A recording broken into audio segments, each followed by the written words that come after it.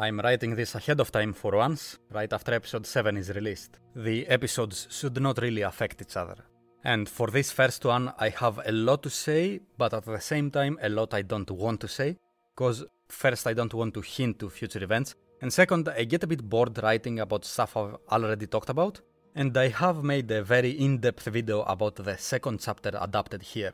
By the way, chapter 66 and 67. Do not watch the video if you're an anime only, it at least alludes to spoilers. And yeah, this is maybe my favorite chapter in the series, the trial happening here. And right off the bat, it's not as easy to see why in this episode. It lost some of its luster in the adaptation. Visually, most characters look really good for the most part. Minimal animation, but I think the direction wasn't strong enough. And this is not unusual for me to feel for the Vinland adaptation, to be honest. But here I've studied this chapter a lot, and I feel like I know why. There's just so much energy in this chapter, flipping from character to character, constant shifts in tone, and the paneling and expressions of the manga carry. And there's also just more of that in the manga. We're always switching to see how the characters, how Arnheid and Olmar react. Watching the anime was like, will they give me this snake expression? Yes! The Arnheid framing here? No. Thorgil and Ketil here? Yes. The rapid Arnheid stew reactions here? No. Or this Olmar one? No. It almost feels like Olmar and Arnheid don't exist in the scene anymore after the trial starts. And especially Arnheid, there is meaning keeping her present here. I feel like the switching from character to character in the manga did add a lot to the pacing and emotion, and even as further repeated characterization for them. You could afford to add some more intensity here in the episode also. At points they tried, but I definitely wanted more.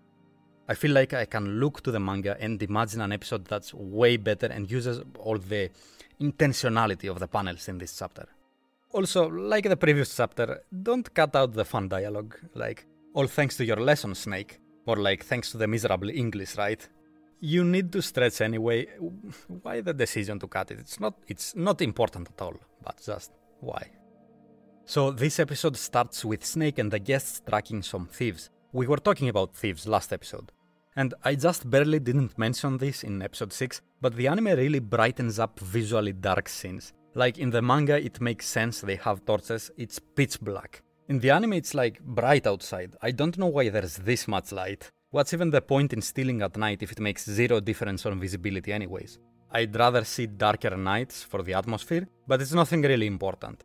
I also want to compliment the music here. I enjoy the new chill music a lot, like the flute and the Skyrim OST. Good stuff. They're not afraid of the lighter tone. Gives me a break from the sad piano. This scene with Arnheid and Einar here is a cool setup. Arnheid is nice to him, it makes his day, he's super happy, and it hard cuts to the slap. They got that right in the anime. There is a very clear difference between Thorfinn and Einar's and Arnheid's slave experience. It's acknowledged that they got it relatively easy. And I feel like that's important to enforce in an arc that actually has positive effects on Thorfinn while he's a slave. No, slavery isn't just rehabilitation in a farm for most. But actually there is a similarity between theirs and Arnheid's situation. While Ketil himself isn't being mean to them and even favors them to some extent, that earns them hostility from other people in the farm who feel like their status is threatened or undermined as a result. The farmhands and Ketil's wife, respectively. These couple chapters do that cool thing where we see events and characterization before we see their roots, why they are like that. The Iron Fist legend and the way Ketil acts in contrast to it, Arnheid's treatment and the questioning about her situation. The manga especially has some really cool framings of Arnheid and Ketil during the trial that have a lot of subtext. The context arrives at the end of the episode. Ketil was never a warrior and Arnheid is Ketil's slave concubine. Excellent storytelling. It's amazing just how much characterization passively happens in the trial section. Thorgil is pretty self-explanatory, but his influence on the other characters is the most interesting part. Snake is insistent that his job is done and correctly, no matter what punishment, consequences are necessary for him. He's not heartless, but he is firm. All this time I've been calling him Pater, that's just how I read it, but apparently it's Pater after finally googling it. But he's a Chad, he's not going to let those kids get maimed. He's smart and gives practical solutions both Snake, Ketil and Thorgil will accept. As much of an asshole Thorgil is, he's not some maniac. Mostly. And maybe you'll disagree after what happens next, but I actually do believe he admired Stur's bravery and wanted to be a part of this. Obviously what he's doing is awful, but it comes from a certain Viking warrior perspective, that hardship creates great men, like he said about Canute or wants for his brother. Moving on to Ketil, weak-willed, insecure, like Olmar, which makes sense after what we learned last episode. Hoards wealth, gets paranoid, spends it on security.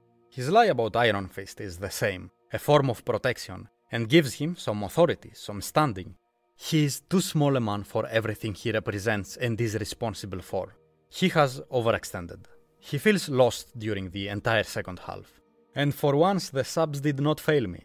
They got the detail where he is about to say 5 and changes it to 10, cause that's an amazing piece of characterization. 5 would not make him look firm enough. I wish they included that page where he stares at Peter for help. Damn it, why exclude that? So that is the cliff notes on this episode. Wait for the season to be over and then watch my video. Or better yet, read the manga. From the beginning.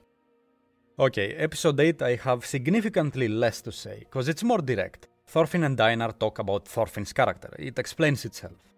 There were no anime additions I disliked here. I was a bit worried about what they could have added here. I wanna hear no sentimentalities about Askeladd. Leave his and Thorfinn's relationship as it was in the manga. I am not into the whole Thorfinn-Askeladd complex relationship with a lot of baggage hype train. I swear, it distracts Vinland fans so damn hard. And I really appreciate how this scene is written. Thorfinn hated Askeladd enough to kill him, and then someone else killed him. The sincerity that came out of his final moments, those are the words that allowed Thorfinn's anger to subside eventually. That probably would have happened anyway, but it does add another layer to it. That's it, and Askeladd is hand-waved a bit here, cause it's not about him really.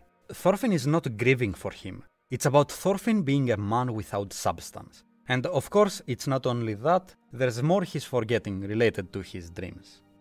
The beginning starts with the ending of episode 6.5. What? This is new stuff.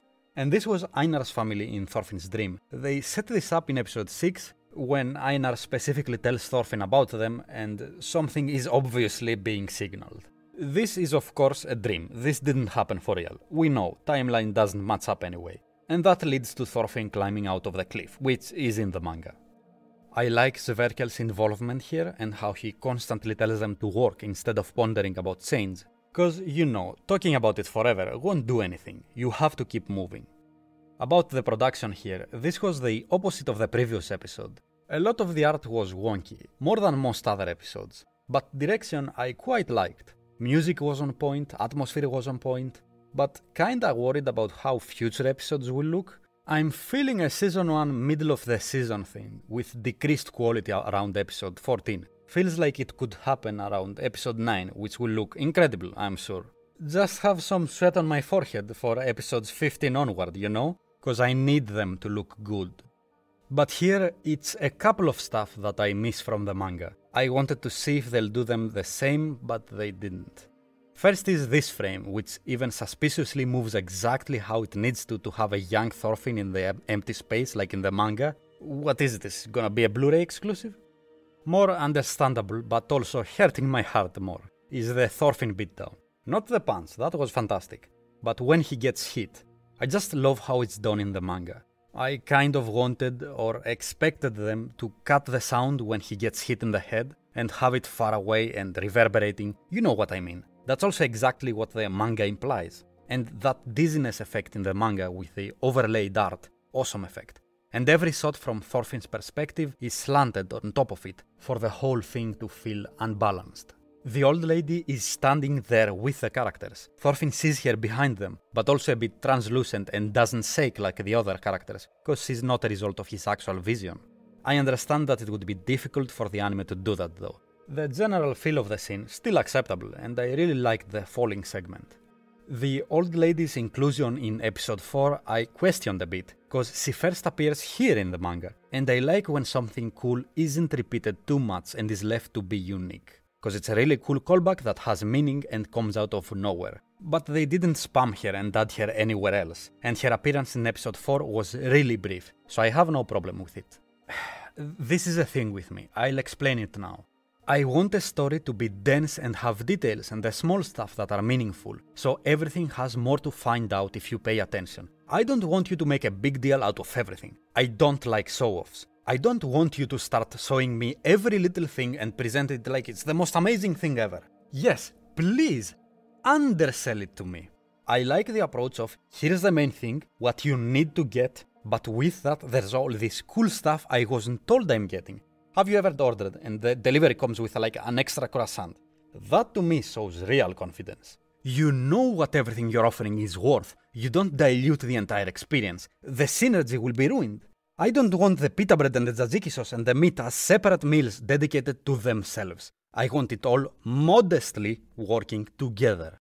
I'm still baffled that people think they'll get others into the city they like by screaming set seats praises to the heavens. That's not how it works, and you look like an idiot. Anyway, rant over. We'll come back to the Pitogiro when the time comes. Don't worry, it's not about something I expect them to screw up. They've already screwed it up in Season 1. Actually, this episode did remove a pretty major moment. Has big panel and all. And I think it's better off for it. Cause knowing certain scenes in the future, it's a redundant moment that doesn't need to be repeated so much. Leave it for later. There was a lot of CGI usage, but in a good way. That's where CGI should be used. 3D environments benefit so much from it. You can do complex camera movements that would be otherwise impossible. The branches here look so much better because it's not just a PNG moving across the screen. And it also doesn't have the usual problems associated with CGI. It's not animated. I think anything else I'll reserve for the next episode. There's a bit to talk about Thorfinn's outburst in the end. Okay, see you next time.